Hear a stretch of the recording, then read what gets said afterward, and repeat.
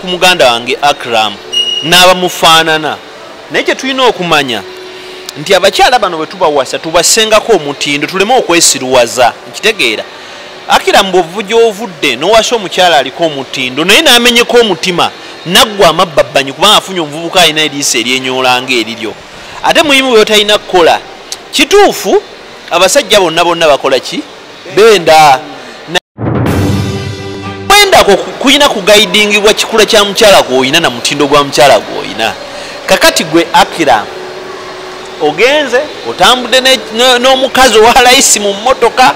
byonna byokoze oli mu kuswaza mukazi ffe kye tuvumirira tetuvumira kiki kiri kyakubaddeko ekitege kye wakoze naye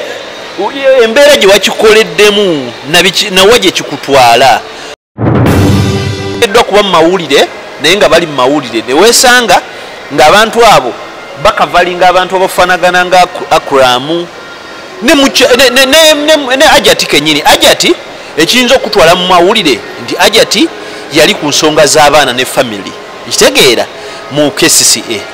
era ekyo kyolina omubuuza tolina mubuuza nti gundi akatambi ka gundi kafulumye ebyo tebimukwatako naye Ajati temumalako emirembe bwe musanga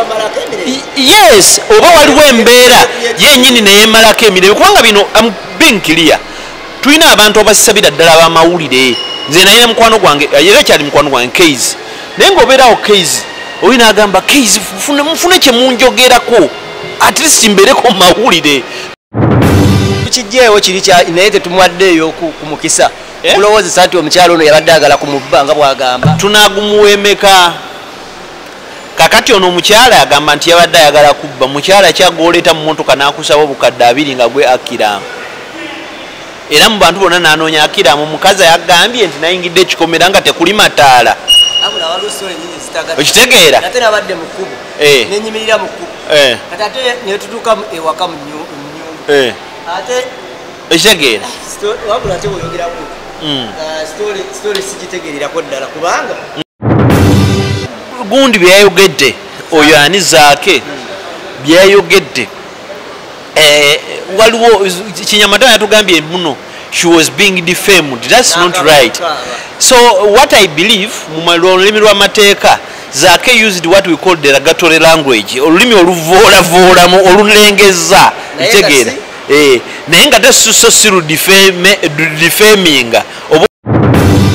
Munnayuganda wangalira mu diaspora, America, Canada, UK, Australia ne Germany ng'okyakola emirimu 2 ku 3 okweyimirizaawo. Okola akaseera kawanvu, okola ku weekend, okola ne ku nnaku enkulu, tolina kadde n'akamu okunyumyamu ne famire yo yadde okukiringa nabo. Omukisa guno nkwanjulira enkola ey'okukolera ku mutimbagano online business. Kolera awakaawo oba mu kifo kyonna kye weegomba mu nsi yonna. Awo nno ofuna akaseera n'abantu bo ng'eno bw'oyoola omudidi ng'okolera ku mutimbagano. Tekikwetaagisa bukugu bwonna. Abakuyambako weebali okuyisa mu mitendera gyonna. Okumanya okukolera ku mutimbagano yita ku www.d-flax.com oba tukubire ku +1 925 214 3563. Kolera ku mutimbagano ne babinojjo.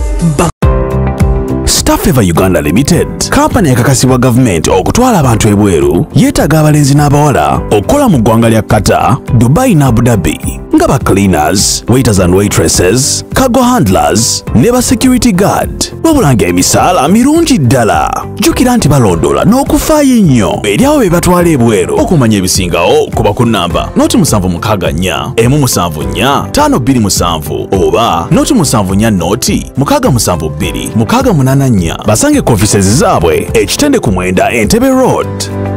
Tugwa Uganda byogere yona gye sinzira okuba tengo tulaba webanye bali ddala kubiza subscribing sharing commenting sakono ku nsonga tugwa Uganda byogere yona gye sinzira okuba tengo tulaga manti tuline mu buli mbeera wano wetuli tuli ku Arena Mall. Yes. Emu ku mall gye tulina mu kibuga Kampala. In fact ye latest mall, in fact ye biggest mall gye tulina mu kibuga Kampala. Naffe gye twenyumirizaamuuko nga boona ayingira mu Primax bagiyita Primaka era ndani mu Mouse mulina eyo mu South Africa mu Dubai tugiyita Gateway. So kati mu Mouse ezenjawo naffe gye tulina kati kali akantu ojja kakolako ojja kubonga tugenda nimpact kasike bakalabe bulungi kasike boti bakalabe akantu ako tulina kamuffe amadala wano nendoza wova wansi okwambuka gulu just obudde bungi ojja bulaba wetudde gundi just gundi bugundi mulimu elevators mweziri kati ojo bayita escalator nti obeera ku madaala noga ebyo byali binyiizo oyingira moolo nze sibyagalira ddala ate kakayambako kayamba naye nga wano wetuli laka drip yes wano wa bro ganda wange ali wano naye afumba kiddako kati braka drip yakoze akasenteke bwe yakola akasenteke n'asalawo tyagenda kassa mu ngoye kitegeera kati ye kyeyasazeewo omanyi mu Uganda bizinesi nzibu mu Uganda osobola okukola bizinesi ng'oli muline mugana amakowa 3 oba 3 olina okuba ng'oli mubbi ekitegeera yes ng'oli mufere olina okuba nga oli wa mutima mugumu oba olina okuba nga olina essente nnyingi nnyo emisolo mu Uganda okukola bizinesi giri waggulu kati omuntu asobola okugumiikiriza emisolo omuntu asobola okuga gino emyezi ne bwe nkubadde sifunye katukole kati omufere eyo yagenda okugenda apalapalanye omulala ye mugumu ne bamusiba naggulawo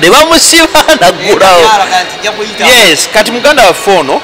abamugoberera ku Twitter Tamale Faizo ne at Black Drip Uganda akoze edduuka nga ddyo ye yagambye atalina amusigala mu Bwino abo yagambye nti tukwagala nnyo naye sigala eyo nze sijja kutunda ndyeko katono ng'ate bwe binsala ekitegeera era kati yaji yagamba nti kati yagenda kuleeta wana amasuuti kuva Turkey agenda kuleeta designer brands ziri Louis Selohon Yivi Selohon ekitegeera Yivi Selohon oyo mu Faransa waliyo Celine waliwo Boss agenda kuleeta aba designer nga Jimecho agenda kuleeta n'abalala Versace muno ba designer engoye mu kutunda kw'engoye kye bayita nti olina designer ki ekitegeera so si kumala galeeta nti yes wano okawo ogenda okusanga omujozi ogwa ttiimu yo nga gugenda mu kakadde ekitegeera omujozi omanyi bwe gujja omujozi tejja saati gujja mulimu akajaketi mulimu empale kwegamba paaka yonna wano ogenda okusanga esuuti nga suuti eyemalayo sneaker jackets kati agenda sooka n'abasajja n'abakazi nabakola ki tulinayo napo abyekubisayo ebifaananyi nebayingira ninda kukatono omwana bubeera bupikini mama demugaalo obulaba era kati munauganda ali ku Uganda byogere bwojja wano weekubye serefi ogambe nabadde ku Black Drip at Black Drip Uganda ogamba kasajjano nowekwea kukichwa yes nguteekayo nange ngene labana jako so nasembayo ku Uganda byogere program nze nagyetwalira naye nga oli eyo kitalo nnyo munnaffe omu yaviirwako mukadde we gye wali otugenza okuziika mitawaana naye bulamu bwe butyo tulina okukolera okukula nga tumanyi tulina okubeerawo mu mbeera yonna bwana bubaawo pikini mama demugaalo si buneeno nti nakittogenda genda otyabe enku nezimusalaasala kati olaba olubuto olunene n'emitwe gino nekikalakale omanyi baba Nigeria tebaanoga muganda wange kojja kigudde William Wilson yagamba yaddugalanga ekkala nenyinde eriko enziso ziri ezamalayo olako olwaliro wano wetukoledde tubategezaako ekiri wano akyoyina okukola ate abali ku Facebook bo tebataginga abali ku Facebook nawe taginga yes ne ku Instagram at Black Drip kitegeera mugoberere muwagire tebirimu bino tewekwasa wano Tamale Faizo Buule bana tuli ba wano bintu kugira naye temugandi ale Buule yafunye sente walya omayibo batandika oyo mulaba yalya nanyumizaako bwe nanyumiza nga ndi ku Uganda byogere nga nakava emalawu kakkana ati se talengeza kakkana abaana tujja bayisaamu awo so nabagamba nti ya wenaliko wano wenaliko ku Uganda byogere luli esembyeyo nebagamba nti bannaye mwagalize muveemu emitima emibi tolina kikuvaako ng'okoze ekyo ekyoteekeddwa okukola ekitegeera kakati gwe kyolina okukola kumanya nti nkola kiddi lwe nnyina okunyiiga nakiki kyo nnyina okunyiigira naye n'obeeraawo nga onyiigira ono n'onyiigira ono n'onyiigira oli afanti I thought you are not seeing n'onyiigira ono n'onyiigira oli kigamba emirembe ne gikuggwako tekirina kye kigujjako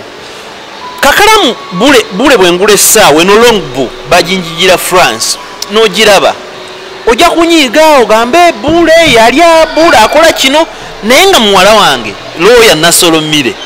yagamba munnange munnakyalo w'empigi ono kamutwalire essaawa alyo chala pasta vero gyali abeerayo mu America simu zange okuva lezavaako abantu abo contacts eziriiwo ne Flavia Namulindwa sibawuliza bulungi bazzeemu ne banziba essimu abazitwala mukama bwatyo bwayagala tugenda kukwatako ku musajja waffe we South Africa waliwo omuntu adde ampeereza akavidiyo naye oba lwaki Acram abantu bamutya bampeereza bulungi kavidiyo ku bujulizi buno wabadde mu mmotoka Acram atiisatiisa buli obogedde ku Acram mpulira ngenda kusiba tugende mu kooti olaba obujuli babadde mu mmotoka n'omuwala badde bagimpeereza vidiyo naye ate ogiraba oli agimpeereza ntereddeko buterezi open once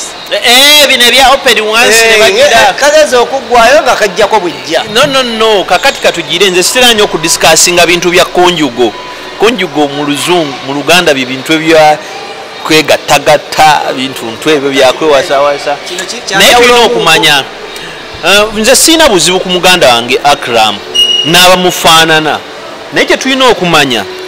nti abakyala bano bwe tubawasa tubasengako omutindo tuleme okwesiruwaza nkitegeera Acram bw'ova gy'ovudde n'owasa omukyala aliko omutindo naye n'amenyeko omutima naggwa amabbabbanyi kubanga afunye omuvubuka alina eriisa eryenyolanga eriryo ate muyimu bwe talina kukola kituufu abasajja bonna bakola ki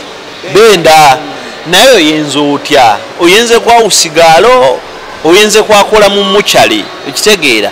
bwokwendako kuyina kugaidingibwa kikula kya mukyala gwoyina na mutindo gwa mukyala gwoyina kakati gwe Acram ogenze otambudde n'omukazi owa layisi mu mmotoka byonna byokoze oli mu kuswaza mukazi ffe kyetuvumirira tetuvumira kiki kiri kyakubaddeko ekitege kyewakoze naye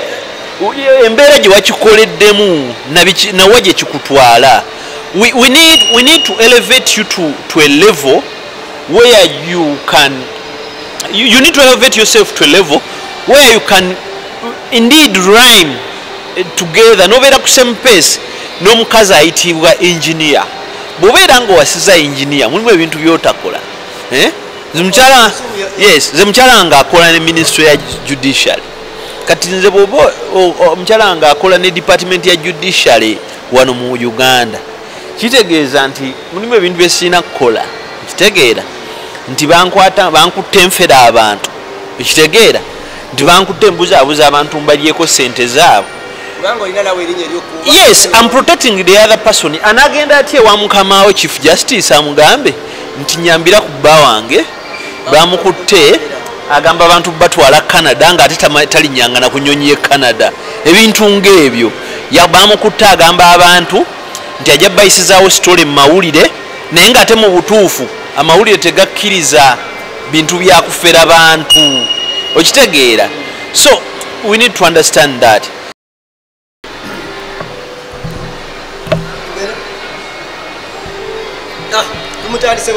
kakati ekisooka Acram tetulina muwa budde nga ffe abamawulire wabula twesanga mu mbeera nti twatuuka mu bulamu bwamamawulire obwampaayo okitegeera kakalaamu mujje mumpisizeewo kino nyinamu ekizike nyinamu ekinyaanya nkitegeera ate nga amawulire tegakola bwe gatyo kati olwokuba tulina mu mbeera eyo ebyampaayo nfunamu kino twafuna n'abantu abateteekeddwa kuba mu mawulire naye nga bali mu mawulire neweesanga ng'abantu abo bakavalinga abantu abafaanagana nga Acram ne Ajati kenyini. Ajati ekiyinza okutwala mu mawulire nti Ajati yali ku nsonga z'abaana ne family ekitegeera mu KCCA era ekyo kyolina omubuuza tolina mubuuza nti gundi akatambi ka gundi kafulumye ebyo tebimukwatako naye Ajati temumalako emirembe bwe musanga yes oba waliwo embeera yenyini neyemalako emirembe kubanga bino being clear tulina abantu abasabira ddala abamawulire nze naye mukwano gwange era ekyali mukwano gwange Case naye ng'obeerawo Case olina agamba Case mufune kyemunjogerako at least mbeereko mu mawulire tubalina abantu abakwatagana bwe batyo kati ye nga Acram okubeera mu mawulire buli kaseera is just being idle busy okitegeera kati nze muno mbadde siyingirangamu naye nanyini dduuka ati tepisaze nga ate yammanyi kati erinnya bw'olikola mu bubi kati gwe tutuuse wano mwami Tamale kyasoose okuŋŋamba oyo simumanyi linnya naye nkola ki mumanyi okitegeera naye singa era obadde ng'oli awo nga gwe olina akatambi agaddaga ekyana ekyakatambi kiikyo gundi eyali emmere eyawuta supu wabanansi mu katale wuuyo katulina omutindo kwe tulina okwetambulira ensi si nsiru osobola okukola ekituufu n'obeera ng'erinnya litambula nze abantu bangi nnyo baŋŋambye Buule ku njogera gy'oyogera kati gwe n'obiire tulina kugoba bantu ba YouTube channel please I'm not supposed to be everywhere lwaki mbeera awo nga mbeera ku YouTube channel yo nga n'erinnya lyange tumanyi bwe baliwandiika nabadde awo nga ndi mu gurupu emu omwana n'awandiika ekigambo copyright law n'awandiika copy light ekitangaala lo etteeka n'awandiika ROW ate nkulimbye bino byabadde mwejawo mu gurupu y'aba entertainment journalist n'awandiika Oluganda olulinga Mukenenya naye kakati n'oyo akoze akatambi akatwalidde abantu bakalabe nabo anda kati nze ntule mu kamera efaanana bwetyo nkitegeera nobeera omuntu naye nga ye chano ye yakubeera okuvumavuma bantu kuwemulawemula nze nga mbeera mu ebyo ekyo vola waliwo eki kikazi kyagendawo ku TV kivumyevumyawo abantu kikoze eki nze neŋŋamba abantu nti oyo amanyidde mukyala wange ne famire ye naye nja mukkakanya era namukkakanya nali nindaddemu buzibu ati ategeere nti bunnange lino eggwanga liriko bannanyini lyo oyinza ogenda ng'ogamba abantu ndi simanya nze lino eggwanga lyaffe lino eggwanga lyaffe please I'm not a shareholder in this country it is our country I know where to get I know how to get you put you in that police cell ne bakutwala mu prison mwattu n'obeerayo okitegeera n'okuba essimu n'ozikuba naye ng'obadde ensonga nti nnyina ensonga wano e Uganda kyotasobola kukola muntu nga tolina nsonga oba nga tomanyi okitegeera nga tomanyi gwontegeera bulungi okitegeera so ekiyagala omutusiigire ekintu kyakira era muwulidde kutoka ntoko ekintu kyakira alina engeri gyayogeramu ayogera abalaata naye kusinziira ku sole abantu tebagitegeera abalaatire eri kubanga ne mukwano yaliko kwalinako n'emikwano gye kino kyalina okumanya nti fe abamu tukola mawulire ga mazima mu mawulire waliwo ebintu bye tulina okutunuulira mu mawulire waliwo ze bayita red flags obubonero obumyufu bwe batandika okugamba nti nooli musezi bw'otuuka emagombe nga muziika enswera neekugwa ku mumwa togigobesa lulimi oyagala kulya bafu okitegeera awo olina gigobesa ki mukono kakati omwami oyo ajja mu limelight nga ze ng'afunye mukyala waffe mukwano gwaffe Namwandu bw'amufuna waliwo ekintu kye tutatunuulira essaawa ya leero mmwe bannamawulire mwali muvuddeyo ne munoonya abamu mugenze ne South Africa oba nawe wagende South Africa wanoonya ku mukyala yatugamba nti omukulu oyo yamubba ssente ze Tasha naliko naye onaku enatuuka namulabako natusuubiza okukola naye interview naye omwami we bwe yafuna n'ateekawo obukwakkulizo bwali bungi nga gye tuli ovugirayo almost ndowooza essaawa nga 5 oba ku 4 otuuka gyali kati yali eyatuwa olunaku nti ye bagenda kujja kati ate ffe abagwire abatuuse nti ate ffe abagenda eri netasala kubeera nga tumukolako interview naye nga ye omuwala yali agala tumukoleko interview kakati ye Acram yakikyogera lunye nti no ye teyali mufere era teyafera muwala oyo okitegeera kati Acram yagenda mu kooti n'awabira omuwala oyo kooti ne exoneratinga kubanga bombi bannansi ba South Africa ate banna Uganda kubanga abantu bonna abakozesa olukwesikwesi akufrustratinga. Let me tell you one thing, a fool can bring you down to their level and beat you with experience. I'm not abusing anyone, but I'm using lines that are written in literature. Nti abantu abamu abagetegete asobola okuzza ku level ye weerabyeko omuntu n'akuvuma n'atandika okulowoozesa nti ddala byayogerako bituufu. Nze ekivuuka kiri awo ku Facebook kyagenda ne kigamba mu comment tugyeko obumpi ekintu kyannuma nasitukanamu negamba oba ndi mumpi nengane oba ndi mumpi netandika okupimapima kuva netudde nenga oba ndi mumpi naye omuvubuka yanvuma nangamba nga bwammanyi kyannuma kubanga yona abaana bano me I do not know ebintu byesebirivingire gye nebirivingira mukyengamba abantu. Sometimes I tend to tell people I'm a good storyteller. Yes. Nze nyumye emboozi munganyi kozesa omukono guno. Kati omuntu awandiika nankonvinsinga nga awandiise mutya nnyo. Omwana yawandiika ekiboozi kye nentandika okukifaanana. N'agamba yasoma nange nasembanga taata wange yangulira ebibuuzo taata wange yalinanga kasente kituufu taata wange yalinamu kasente naye si muntu amanyi ne mu kiraasi tamanyi abasomesa baffe nga amanyiko bamu si muntu nti twali close nnyo. I've never been from abamanyi okuva mu primary okuva mu primary 1 nasomera mu ssomero limu ng'oggyeko nasale nabeerako ku site nasale nengendako mapera memorial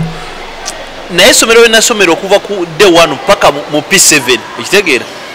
I never went out of the 3 positions. Nekyo tekibanga nawo ne report nkyalinako wakaje eziri ekitegeera nze baba nali yakukyazizaako ku radio ngenda ovaako ng'abantu bagamba that guy ali wate okubeera ku byanyonyo nyina ennyonta n'amabbabanya ag'okumanya nze nga nsoma nkitegeera lumu nadisapprovingako omusomesa wange bambi yafa yalinga musajja mutamivu amuyitanga mafaabi naye nga amanyi mathematics. Kati natuuka ewaka tata waffe yafunanga obudde n'asomesa ali yebula kati tata bw'atusomesa equations nenzija omusajja yakola ensobi nenzijjamu naŋŋane nga nze fala mu math naye nenzijjamu nenjivunula nga yeyo ne muganga tolina kyotugamba bakubanza emiggo enkeera ne mukwano gwange era muganda wange wamala gy'aviira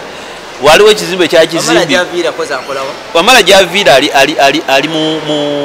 mu passport office netuyiwa ate nno na musawo weewu is a veterinary doctor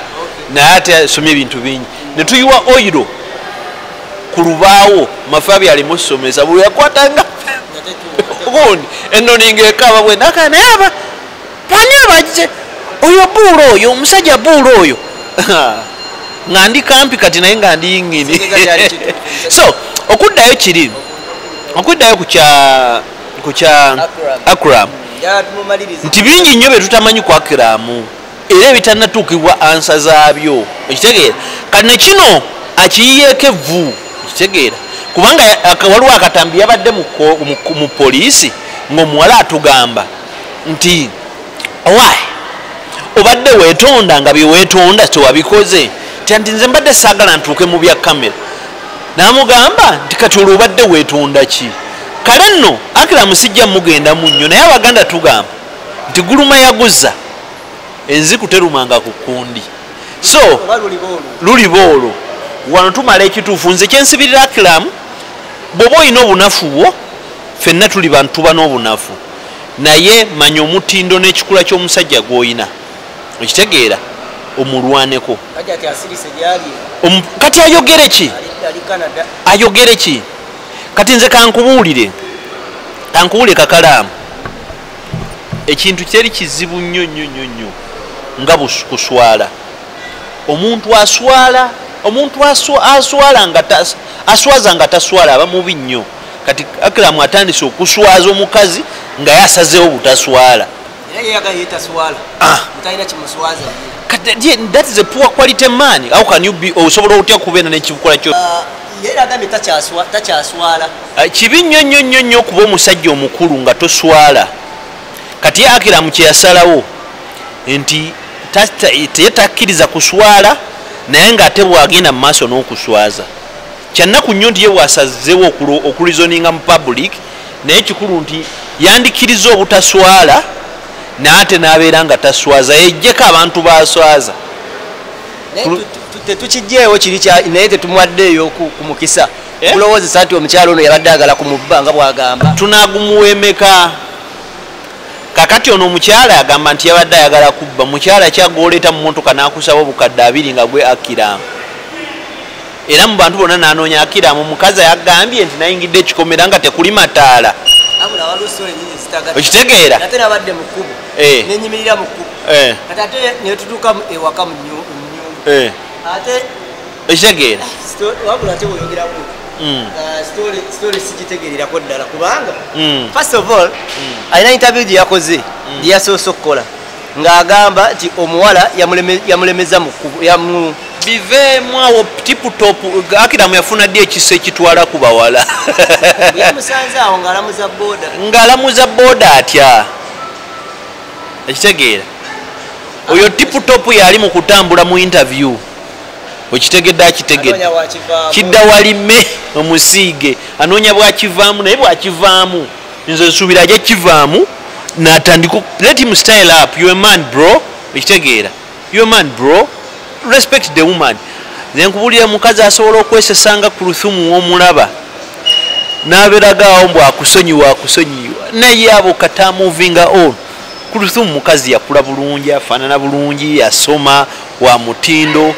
Kuruthum ne bwalekawo Acram ekiro kya leero enkya ne bamufuna ennamba ye bajja gikuba okitegeera ate abasajja abalimu ensa bw'obeera nobody n'ofuna ku mukazi nga Kuruthum ne bwatabanga singa Kuruthum murespektinga abaana babanammwe nammwe mukazi bw'oba otandise okwesirwaza nga tomusobola muviire oba yakuviire kitegeera esobola okubeera si yali e Canada asobola okwekyusiriza yagaawaali mukuswalira eyo so anka ajalinya basi etokota agende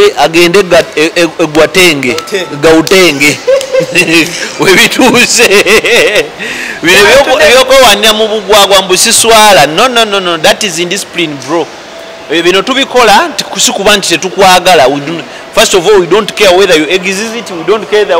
care whether you don't exist naye tuli munna Uganda munnaffe ate tukwagala toli musajja munnaffe yes yensonga lwaki tukuwadde n'akadde kaffe so bino bijjeemu okutiisa nja kusiba you see my lawyers please who told you that you are the one who has lawyers oyina copyright ku ba lawyers tuddeyo mu parliament tugendeko mu parliament eddakiika nga zizo kukyabaddemu olutalo oluli wakati w'omukulu amanyiddwa nga honorable zaake nsako n'omukyala weerakayo yamanyiddwa nga Kinyamatama lukulidde subi Kinyamatama Juliet terukuze lwakuba onsanze bubi n'essimu baagibye nandikuwadde akatambi mu bigambo gundi byayogedde oyo ani zaake byayogedde waliwo Kinyamatama yatugambye muno she was being defamed that's not right so what I believe mu lulimi lw'amateeka Zaake used what we call derogatory language olulimi oluvoolavoola olulengeza ekitegeera naye nga tasuso siru defaming oba olukonjera okitegeera zaake mu bantu bonna omuntu eyandibadde awaaba aye naye nga naye talina stand ndowooza yandibadde president Museveni zaake gwe nalaye gwe yayuzizza ku mukolo gwe gumu mpozi ne gyaviira kubanga zaake yatugambye gyaviira awunyira mu paalamenti abeere yatuuya nabo basanga entebe etuuyanye naye mukulembeze wa kitundu kyekimu naye natugamba ayagala president Museveni afe simanya biki ebintu ntu ebyabadde awo byenabadde nno si byavunaanyizibwa naye zaake ekintu kyeyagambye yagambye nti Juliet Kinyamatama abeere mu paalamenti neyeyisanga malaaya teyagambye nti malaaya yeyisanga eyeetunda actually teyagambye malaaya yeyisanga eyeetunda okitegeera kakaddi bwe mutuuka mu kooti n'akugamba nti owaaye nze nagambye nti yeetunda conscience ye so si kwetunda bitundu bya kyama okitegeera yo waaye gwe bagambye nti teweetunda lwaki ate okiremeraku mu nyumbuno bagambye neetunda aye n'abakulembeze ba paalamenti abakyala balekerawo tuswaza bwe bakuba abakyala wano ne bafa ne babonaabona ne babuzaawo abakyala ne babateeka mu makomera tebeekalakaasa bwe bakwata bakazi ne babakola bye babakoze tewabaawo acomplaininga okitegeera naye kakati ku kya Kinyamatama olw'okuba Kinyamatama ayagala kabampaane Kinyamatama asaavinge nga bwateekeddwa okusaavinga ebirala tujja kubiraba tubonyebonye ne battery kasooke tulange kubajjukizaako nti tusinzidde wano eno ensambya ku Arena Mall wano tusinzidde ekizimbe ekyo ekipya wabanga ogenda ku sharing naddala ng'ova mu kibuga Kampala ng'ogenda ku sharing hotel in fact kyekino ekiriwo kati tekibuzaabuza mbaosobola okubula bojja mulimu ebintu ebyo mugenda awo taata n'omugamba taata oyagala mutonera kintu n'ogenda ne bapima oluwande olulukira taatawo suuti ate agenda giraba nga ne gundi eyafunye sente ku bwa buloka naye ajamba ti jangu wano ofune esuuti yes ojja kugamba nze ndi taki nja gireeta please esuuti ojja kuba ogiyisa ku kisaawe entebe balyoke bakkuba omusolo ogwa immigration ajegobe bakkuba omusolo naawe okitegeere ojja wano n'ogulya taatawo esuuti naye n'ogulya boyfriend n'ogulya ng'ekintu kyekyo bweba saati nga it's a shirt no it is luxury kati wano bakozeewo abayinamu era n'amaduuka ogalaba agalewo waliwo LC Waikiki abamanyi LC Waikiki abatambuddeko abagula Germany watulinawo Humo naye wali eri n'amaduuka amala kati yes kati bwojja osobola okukkirira eri n'ogenda mu kafeseri wano yekola tewali javas enkoko ey'ebbeeyi buli kimu kafeseri yes tugenda ujja tugenda tulye kiweti enamba y'essimu yagende ku Twitter wabanga oyingidde booti okuva ku entry weyambuka otyo level 2 yes bwe katojja ku level 2 edduuka baliyita Black Drip Uganda ekibanja kigenda kugulawo www.blackdripug.com okitegeera bw'ojja osobola okukozesa lift osobola okukozesa amadaala aga bulijjo naye nga waliyo ne escalator ge madaala ag'amasannyalaze okitegeera banaye tubaagala nnyo gyendi bembuzeeko essimu teziriiko simu baazibba asobola okungoberera at Gabriel Bule ku Twitter yes munaffe wano at Kayondo Faizo Tamale Faizo ku Twitter at Black Drip ku Twitter mwebale nnyo mwebale ddala njala basi buli wano baganda bange tutumazeeyo bulungi naye wiiki kenaatandika nja kunonya kubanga nze nkugambye nze ebbanga lyonna lyenkukyaliza naddala ku redi nvaayo abantu bagamba ani ekituufu kyetukoze nti tutaataganyiziddwamu ekizibu kanjibabuulire kakalaamu naye ng'abantu abalala naye sente akola nkole okubaleetera content tekibadde bwe kityo twagala kamera twafunye ekizibu kamera amanda nze wamma mbasaba bwemba mumwagira omwana omuntu yenna asobola okuyamba okukontributinga ku channel eno kamera osobola ofuna Canon ekwata bulungi osobola ofuna D-Mark ekitegeera Mark 2 Mark 3 ezo nazonna ne lens ennungi asobola okubanga akola ekifaananyi tukyongere waggulu n'amanda tugongere waggulu nze seekwekereza mbabuulira ekitugasa channel nsi yakuvuma ebaletedde abantu ndabyeko abantu abakyusiza obulamu ndabyeko abantu abasanyufu I didn't know I would find someone nga yalaba magala yekka naganze ndaba magala obulamu bwange ne bweyongerayo you know even storytelling is therapy kiyamba abantu nokulaakulana n'okugabanako nebimutamanyi nammwe byemumanyi netugabana nga muteekawo mu comment. Thank you so much. Kale twagala basi muli wano ku channel yange Uganda takumira mpira bankumire.